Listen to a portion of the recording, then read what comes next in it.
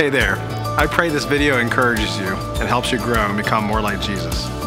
Follow along with the notes linked in the description. And don't forget to hit the subscribe button. Enjoy.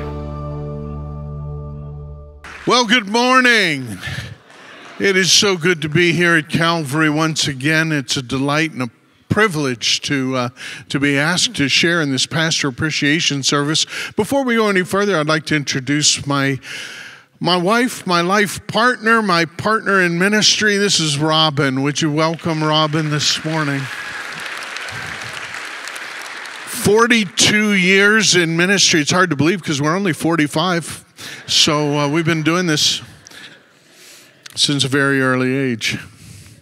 Thank you, Pastor Ryan, Rachel. Thank you for having us this morning. It's a delight and a privilege to share your platform and to have ministry with you all this morning. We are so appreciative of Pastor Ryan and the ministry that he provides. He is a personal friend and a colleague, does a great job in our network. He serves our network as a presbyter for those who are under the age of 40, and we so appreciate his sincerity, his depth of character, and what he brings to the table at our network makes us better. And so we just so appreciate you. Thank you, Pastor Ron. And unfortunately, the post that he's serving at, he has aged out.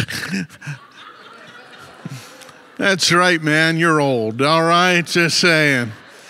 No, he represents those that are under 40, and our threshold is if you're in office when you turn 40, you get the boot. We just kick you to the curb and you're done. No, that's not. You finish out the term, and then someone will succeed him who is under 40. But we're hoping and looking forward to the time when we just continue to serve in leadership together. So love you guys. Appreciate you.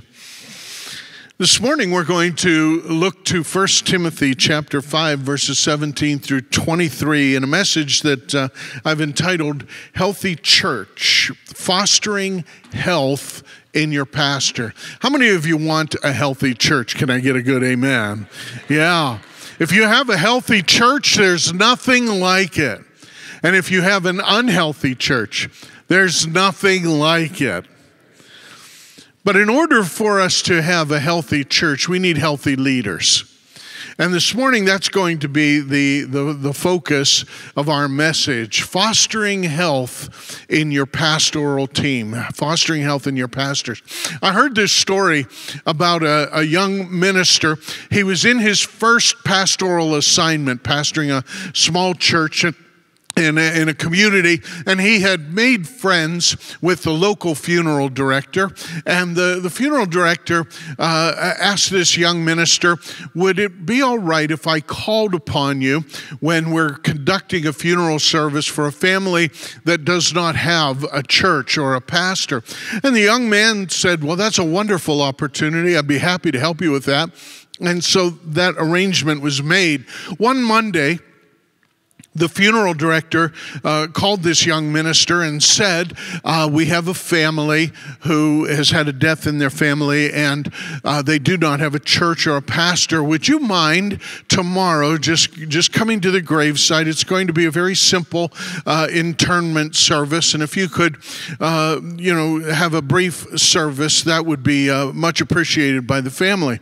So the young minister found out where this cemetery was and said he'll be there. It's at 11 o'clock in the morning, 11:30, and it was out along some backcountry roads. He'd never been to this particular cemetery before, and horror of horrors, he got lost.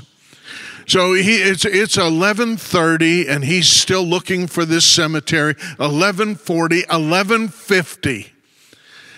And at noon, he finally finds the cemetery.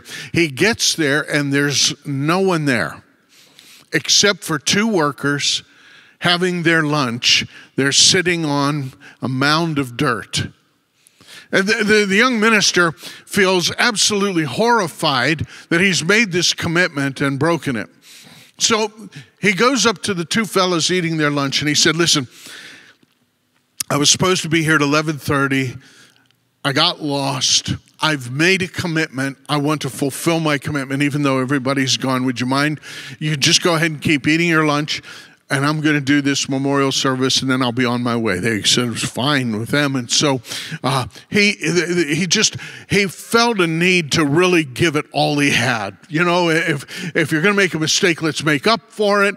Give it all you've got. And so he has this little funeral service and reads scripture. He passionately preaches a short sermon. He prays, and he really sends the departed out in style. About 15 minutes later, he's done. He thanks the guys, and he gets in his car, and he pulls out and goes home. And the one fella sitting there finishing his lunch looked at the other and said, I've been installing septic systems for 30 years, and I have never seen anything like that.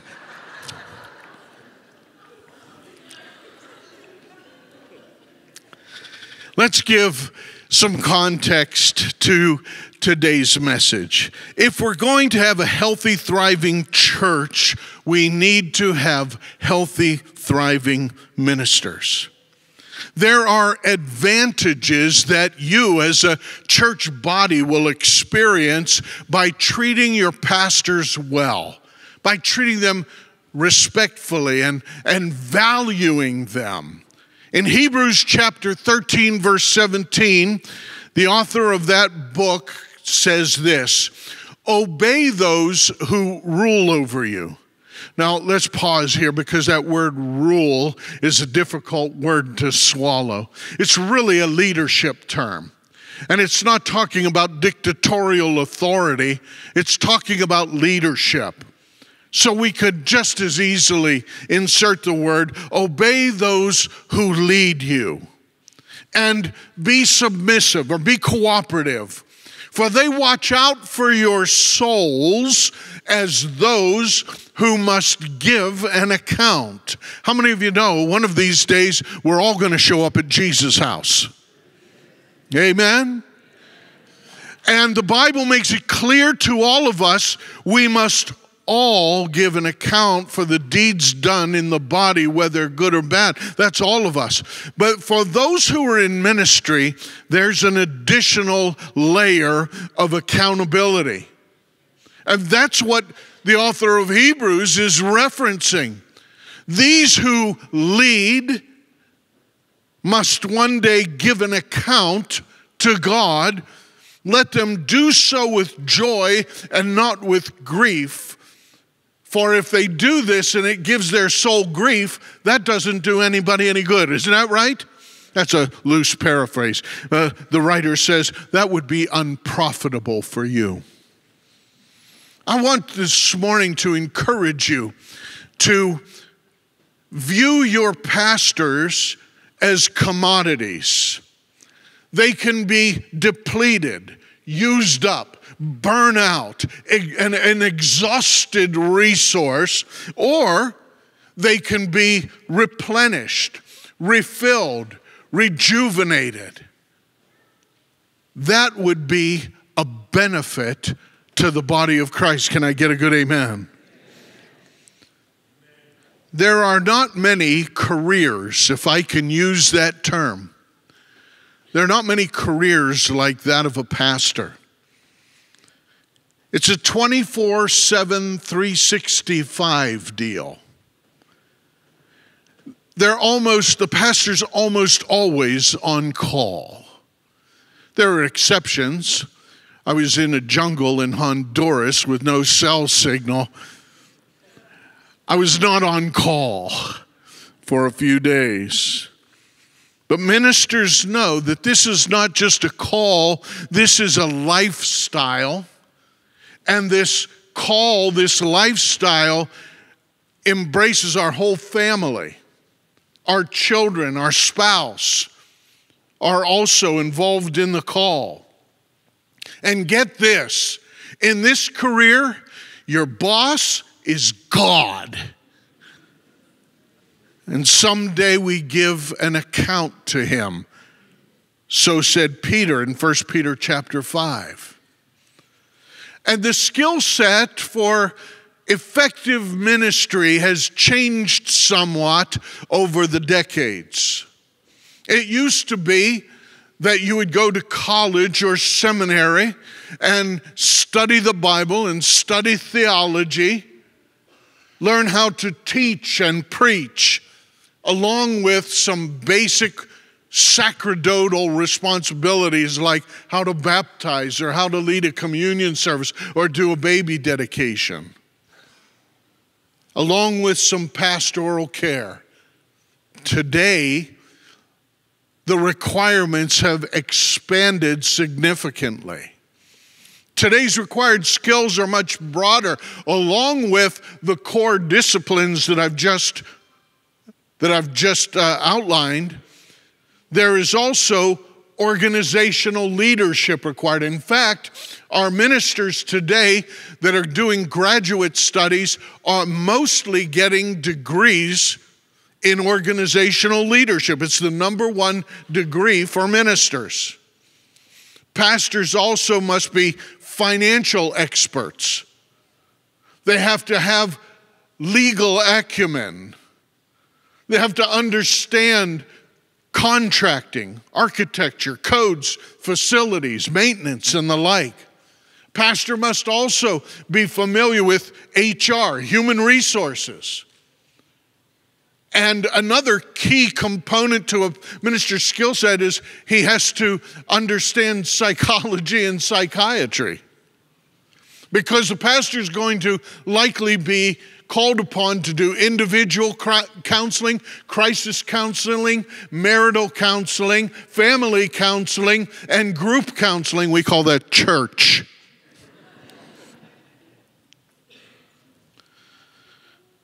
And for the minister to adequately minister in their community and in their church, they have to be able to recognize diagnosable conditions. I've learned a long time ago, we never know who's coming to church and what they're bringing with them. So many people have experienced trauma, either developmental as they were growing up or life experience trauma. And that trauma manifests itself in so many different ways. Oprah Winfrey co-authored a book with a psychiatrist, and the premise of that book was sometimes we ask the question, what's wrong with you? Have you ever asked that question? Not out loud, you say that to yourself. But you look at something or someone and the behaviors that are going on, you say, what's wrong with them? And the book said a better question to ask is, what happened to you? Wow. And the pastor and the pastors have to be sensitive and aware of a wide variety of diagnoses because people are coming to church with deep needs, hurts, addictions. We call church a hospital for the hurting, amen? It is a hospital for the hurting. But sometimes when people are hurting, they get angry and lash out. They do things that make you wonder what's going on. That's part of this thing we call a call to ministry. The pressure and strain that individuals experience in ministry as a result of this broad skill set that is now required causes another condition that we're familiar with. It's called burnout. I read a study recently that stated that only 1 in 10 ministers who start out in pastoral ministry will retire in pastoral ministry. That means 9 out of 10 will step out, redirect. The New Testament is filled with instructions for ministry and ministers. In fact, 3 of the books of the New Testament are dedicated to that very topic. They're called the pastoral epistles. 1st and 2nd Timothy and Titus deal almost exclusively with how to conduct the household of God. There are other passages as well. And these categories, these texts can be divided into 2 categories. One is instructions to ministers on how to do ministry. And the other category is written to the church body on how to receive church ministry. Very interesting. And so this morning we're going to look at 1 Timothy chapter 5. Would you turn there with me if you have your Bibles this morning? 1 Timothy chapter 5, verse 17. Would you kindly stand with me one more time as we honor God's word and its reading? 1 Timothy 5:17. And it says this, let the elders who rule well, lead well, be counted worthy of double honor, especially those who labor in the word and doctrine. For the scripture says, you shall not muzzle an ox while it treads out the grain, and the laborer is worthy of his wages. Do not receive an accusation against an elder, pastor, except from 2 or 3 witnesses.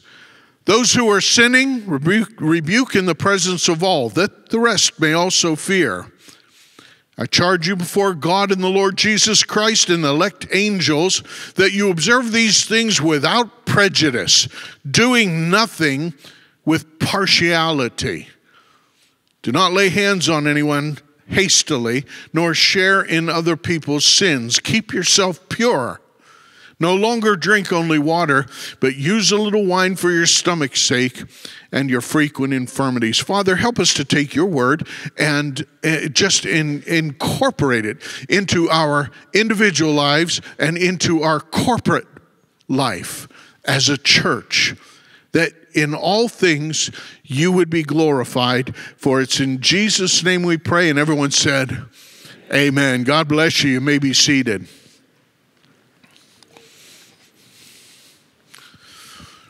There are 4 things that I would like to draw out of this passage of Scripture for your consideration this morning. First is, if we're going to have and foster health in our pastor and in our pastoral team, we need to promote double honor. That's what verse 17 talks about. What are we talking about? We're talking about respect.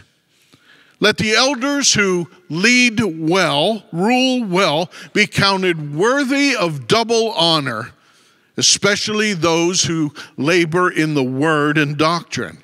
Now, Paul gives this standard of good ministry as a leadership term, this idea of ruling well.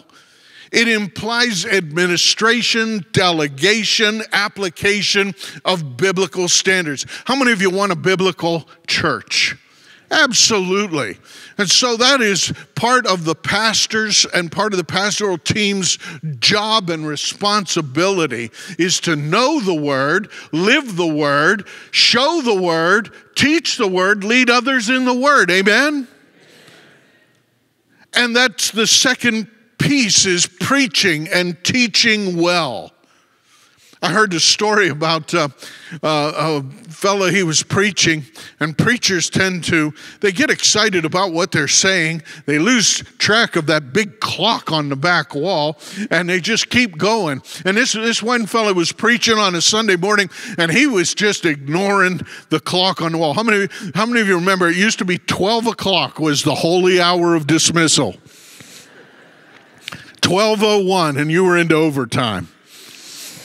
And so he had blown right past the 12 o'clock and blown past 12:15 and was cresting 12:30. And finally, somebody couldn't take it any longer, and a fella in the back took off his shoe and wailed it at the platform.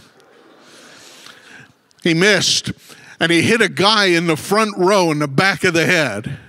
And the fella fell forward and landed spread eagle on the floor. People automatically, and they ran to take care of him, and the fellow could be heard saying, "Hit me again, I can still hear him."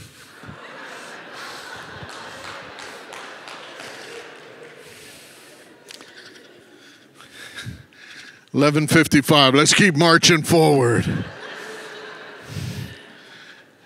So Paul identifies the standard of good ministry as good leadership and being able to teach, preach, disseminate the word of God, discipling people. And then it's up to the church to respond well to good ministry. Responding well. Unfortunately, some folks feel entitled to be mean, critical, condescending, and disrespectful to a minister because, after all, he's a man of God and he's handcuffed from retaliating or responding. Paul dealt with that too. 1 Timothy 4:12, Paul says to Timothy, "Let no one despise your youth, but be an example to believers in word, conduct, love, spirit, faith, and purity." Why did Paul have to tell Timothy, don't let anyone take advantage of you? It's because people were taking advantage of him. Don't let anyone despise you because you're younger. It was likely because there were some people doing that. Paul also says the same thing to Titus, another young minister. In Titus 2:15, he says, "Speak these things, exhort and rebuke with all authority." How many of you like a good rebuke? Well, you have problems. If you like somebody chastening you, that's a problem. Now, that usually is a corrective word. I don't know about you. When somebody corrects me, I usually want to push back, right? I want to self-justify. I want to prove them wrong and me right. Anybody else in the room? And so Paul is saying, hey, look, there's going to be times where you're going to have to exhort. That means lift people up. Rebuke. That means tell people settle down. Behave yourself. With all authority. And then he says, let no one despise you. Here's the deal. If a pastor doesn't behave respectfully, he can't expect to be treated respectfully. But if a pastor doesn't respect themselves, they will not get respect from others. Isn't that true? If you want to have a healthy pastor, you must give them the respect that is due their office, their function. That helps keep things healthy. I was a presbyter in a section in southwestern Pennsylvania. We had about 30 churches that we helped to guide and resource when they needed us. And there was one church that called me and said, there's only 10 or 12 of us left. We want you to come and hold a meeting to close the church. And I said, well, I'll be glad to come, but I'm not coming with the intention of closing, but to see what we can do to move forward in this gospel ministry to which we've been called. So I went and we talked, and they were all my elders. I was a young presbyter, just like pastor. I was under 40 years old myself. And we sat and talked, and I said, listen, you're contributing to the church. You've continued to tithe and hold keep the doors open. We'll partner with you and get a pastor. But your new pastor is probably going to be one of two things. In your condition, this is the way it works. He's either going to be young or he's going to be on the outgoing side of his ministry career. I mean, that's just the way it's going to work. Okay, we're fine with that. So we brought in a young man and his wife, sweethearts of kids. First ministry assignment. And these folks chewed them up and spit them out.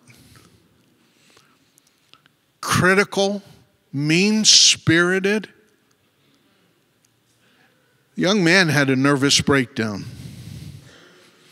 We relieved him of his responsibility so that he could get well. And then we needed to have another church meeting. And I had the unfortunate task of saying, folks, what you did was wrong. The way you treated that young man. And one dear sister, she raised her hand. She stood up and she said, and this is out of the book of Acts, she said, I've been in the way for over 50 years. The way meaning the way of following Jesus. Well, I turned that a little bit. I said, yes, sister, you've been in the way for 50 years. It's time for you to get out of the way. And let the church move forward. I said, you folks had the opportunity to be spiritual grandparents to these new kids. And you blew your opportunity. What you did was wrong and mean and unchristlike. We had a come to Jesus kind of a meeting. I didn't win any popularity votes that evening. But we were able to find another minister who would go in and keep that church going. And you know, they were kind of just as mean to him. It's just that he had developed a better sense of, I don't care. I'm here for Jesus. And we'll move the church forward. And they're still open today, thank the Lord. What are we talking about? We're talking about honor and respect. Because that's the Jesus thing to do. Can I get a good amen?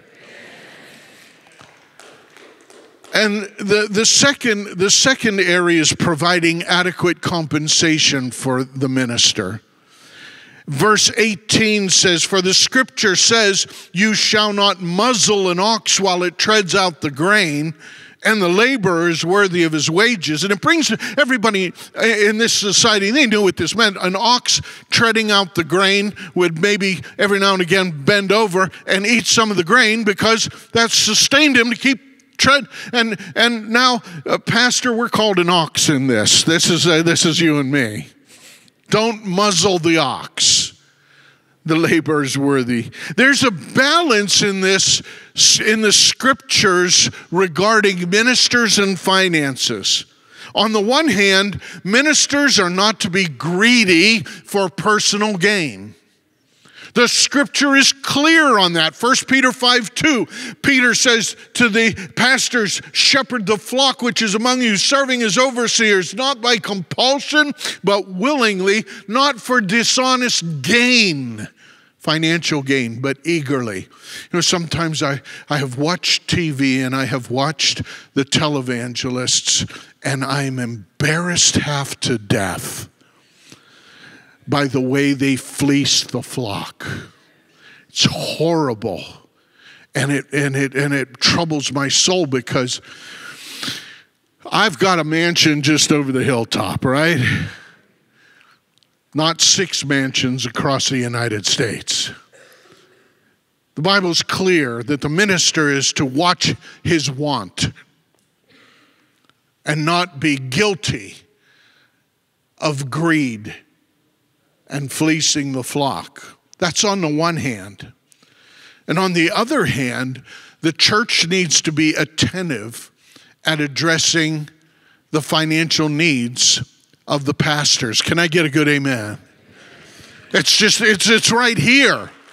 And that's what Paul is talking about. The laborer is worthy of his wages. In other words, when your labor is in church work, then you're going to receive compensation from the church body. Does that seem to make a little bit of sense? I had a fella came to our church in Uniontown, and he was visiting, and he shook my hand as he was going out the door, and he said, Pastor, my name's Bernie, and I'm going to start coming to this church. I'm being relocated. My company is relocating me to southwestern Pennsylvania. We're going to move into this community, and I'm going to get involved in this church. Now, forgive me for being a little cynical. But I said to Robin, did you meet Bernie today? Yeah, he's a nice guy. I said, that'll be the last time we see him.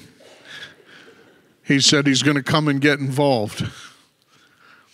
2 months later, Bernie moved into our community. And he came in and shamed me for my skepticism. And he became one of the best people in my church. He just became a close friend. And within a year, Bernie was on our board, which is kind of unusual. That's kind of quick. Nobody knew him, and now everybody knows him. And it's because Bernie was the real deal. He loved Jesus, and he loved Jesus' people. And so Bernie's, he's at our first board meeting, and he says, Pastor, can I say something as we get started? Oh, here we go. But I trusted Bernie. Yeah, go ahead, Bernie. He said, I just want it to be known that God has put me here to take care of him. And he pointed to me.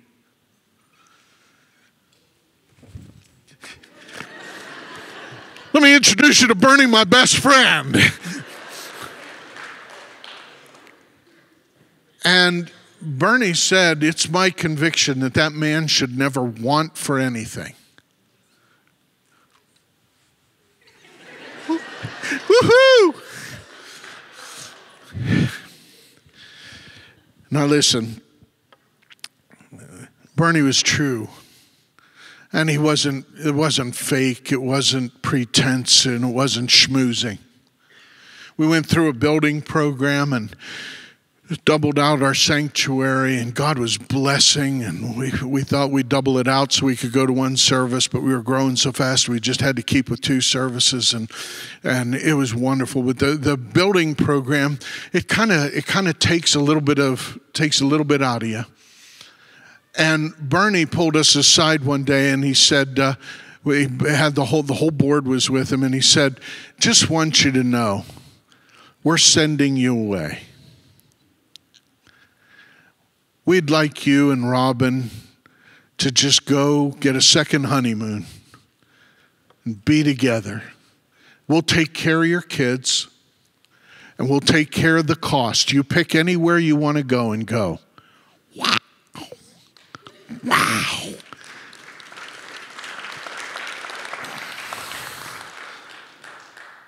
As fate had it, I mean, we could only get away for a long weekend with our schedule, but the gesture was so affirming, and it made us feel so cared for, and that they paid for it too. I mean, that went along.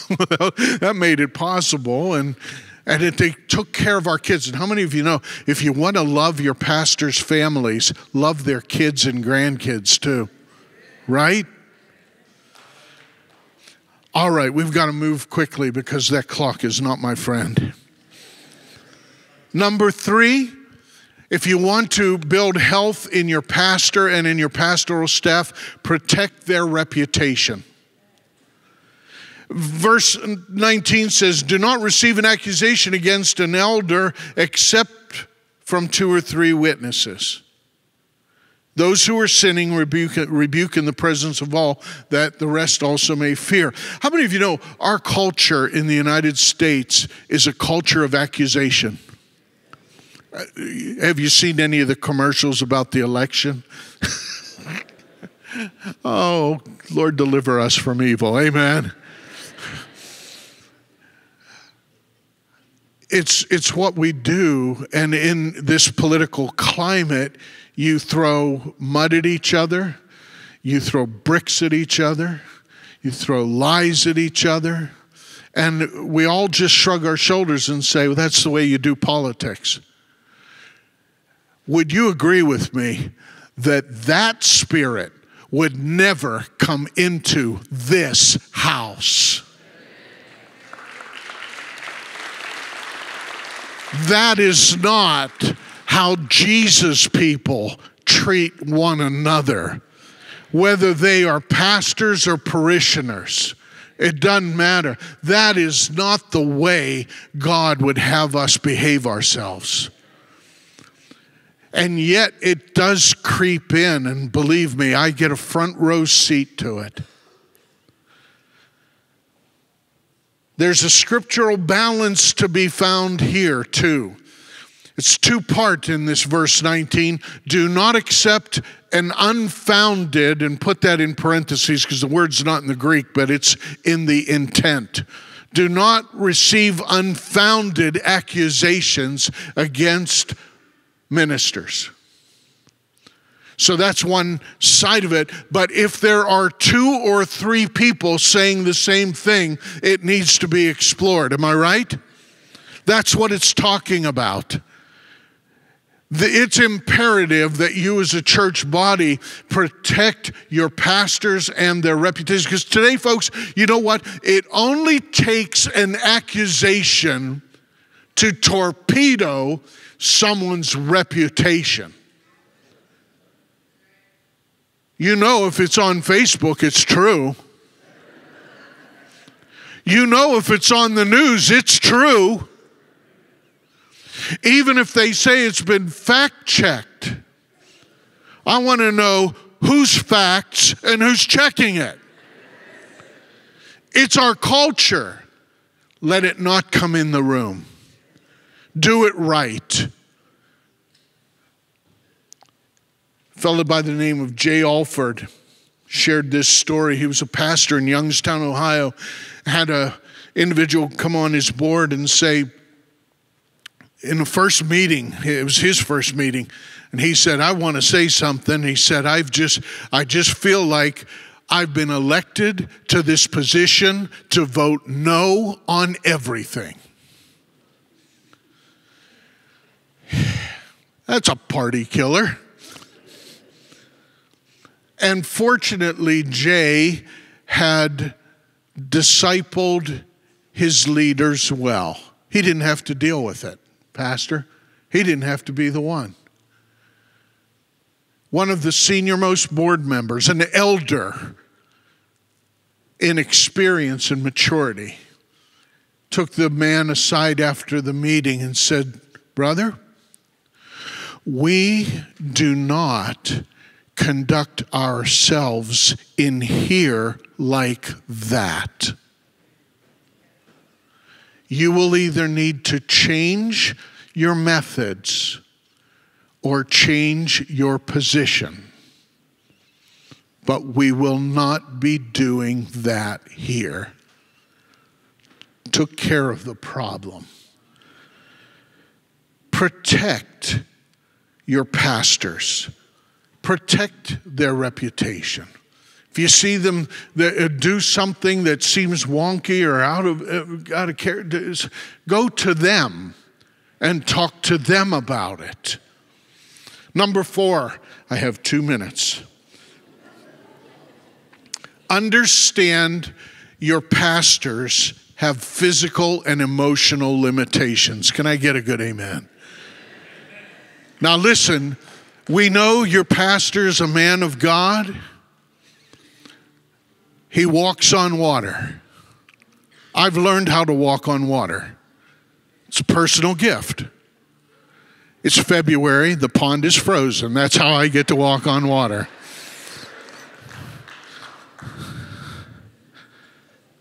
Paul said to Timothy, no longer drink water only.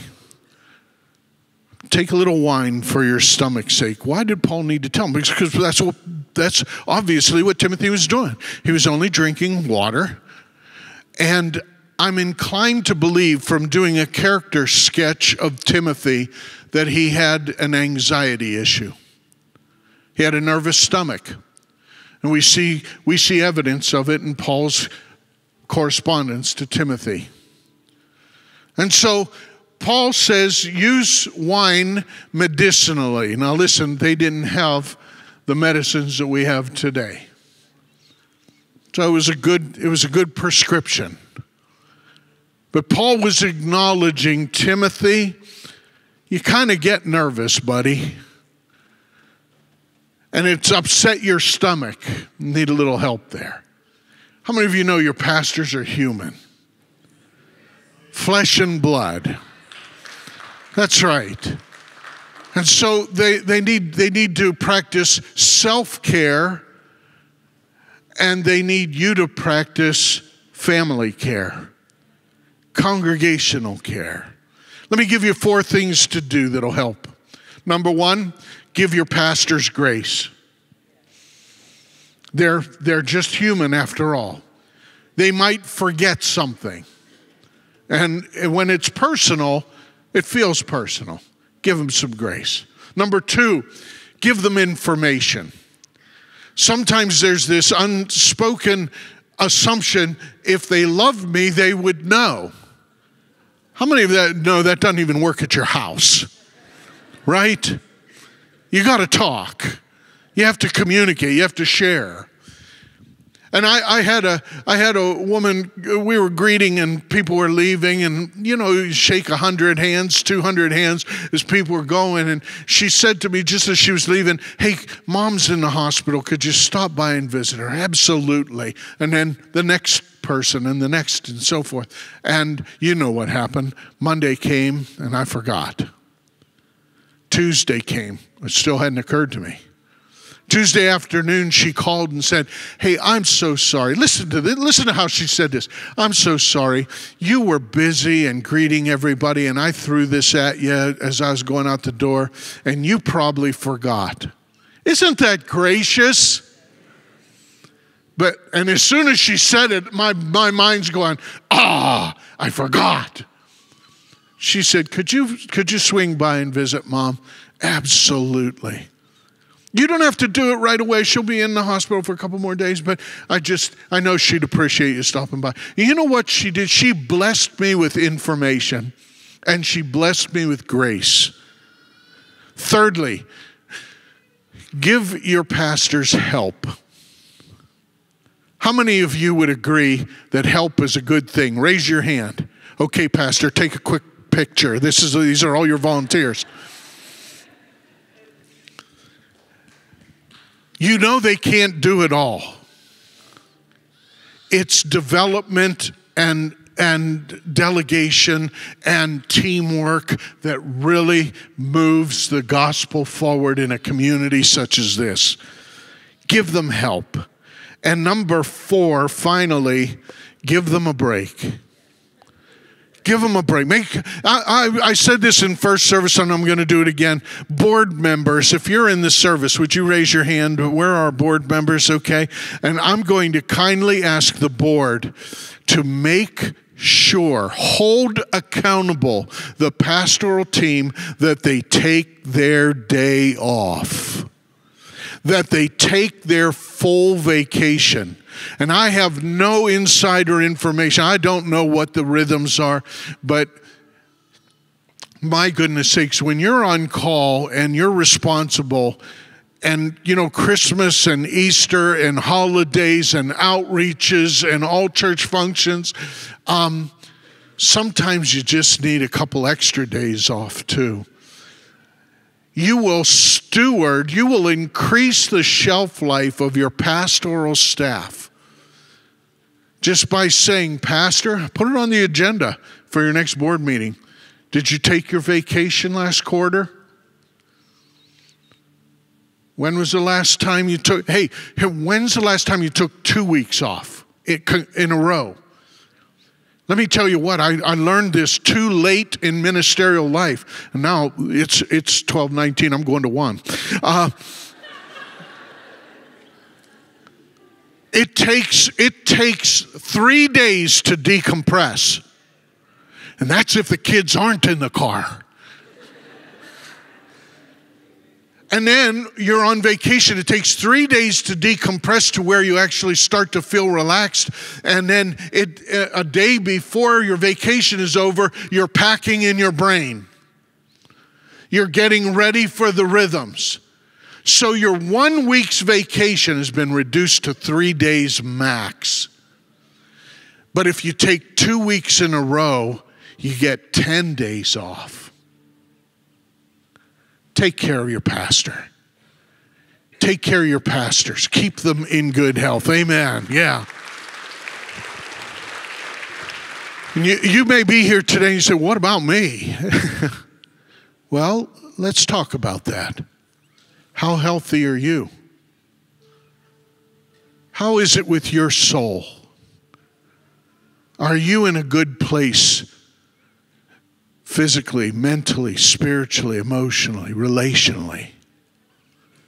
If you're here today and you say, you know what, Pastor, I'm not in a good place. I was kind of hoping I'd come to church today and maybe get there. This moment's for you then. If you're here today and you say, I need a health checkup. I don't know God. I don't know Jesus. I want him in my life. I want him in my heart. I need something other than what I've got. Would you pray with me? And the answer is yes. In just a moment, we're going to invite you to slip your hand up, to pray a prayer, to invite the Lord into your heart and into your life. He'll change your life, but it'll be for the better. Because he's promised that he would give us life now and life then. Life here and life in eternity. Would you bow and pray with me? Lord, in the name of Jesus, touch hearts right now. If there are those that are not close to, those that are far from you, I pray that this would be their moment to connect with you. And with your heads bowed and your eyes closed and no one's looking around, but we're just honoring one another in this moment of invitation. If you're here today and you say, you know what, Pastor, that's me. There's a hole in my heart. There's an empty spot, and I need God. I need him in my life. Would you please include me in that prayer to invite the Lord into my life? Here's my hand. Pray with me. Would you slip your hand up, and we'll pray with you. Yes, hands going up all over. God bless you, each one. God bless you. You may put your hand down. Lord bless you. Are there any others? Here's my hand, Pastor. This is something I need. Please pray with me. Is there anyone else? Yeah, God bless you in the back. We're going to pray with you too.